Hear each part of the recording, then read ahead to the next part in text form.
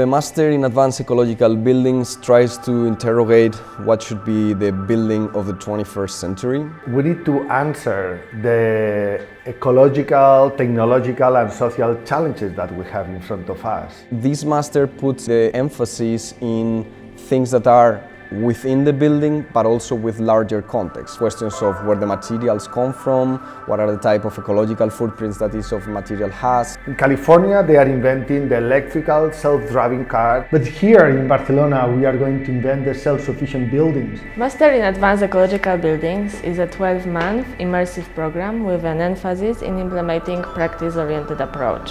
In Valldaura, we will develop a master based in the idea of the immersive education, where students, professors and experts will live together, design together and build together.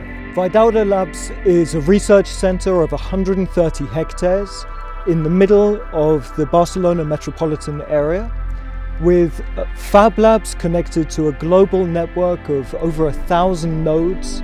We research in digital fabrication, materials, agroecology, producing food.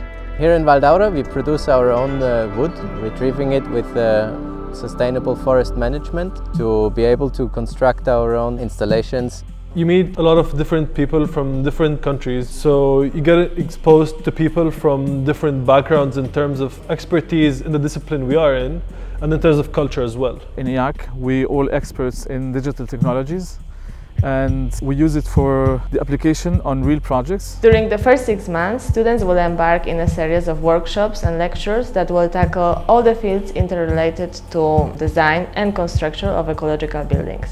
After developing the aforementioned skills, students will design the blueprints and the prototype for an advanced ecological building. The Master also has a deliberate focus on prototyping, on learning by doing. We want our students to be on the activity of building and fabricating as a one continuous flow. In the last 3 months, students will construct in a real scale the advanced ecological building that they have designed. What we are going to do is to educate the students that will be able to come back to their countries and to develop new radical advanced ecological buildings that will be very realistic to transform the society, but at the same time very futuristic, because they will open new opportunities and new visions for their cities and their communities.